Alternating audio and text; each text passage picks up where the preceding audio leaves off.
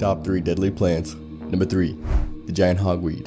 This plant is actually illegal to grow in many places, and grow as tall as 13 feet. If you're in Europe, Canada, or the US, be careful, because if you ever see this stuff, just touching up against it will give you third-degree burns, thanks to its furanic humorins that travel into your cells, mix with UV rays from the sun, and fuse your DNA, making for a not-so-pretty sight. Number 2. Oleander. Aptly named since the chemical inside it that'll kill you is oleandrin. Before your death, you can expect vomiting, diarrhea, a racing heart, and a few seizures before you slip into a coma and inevitably die.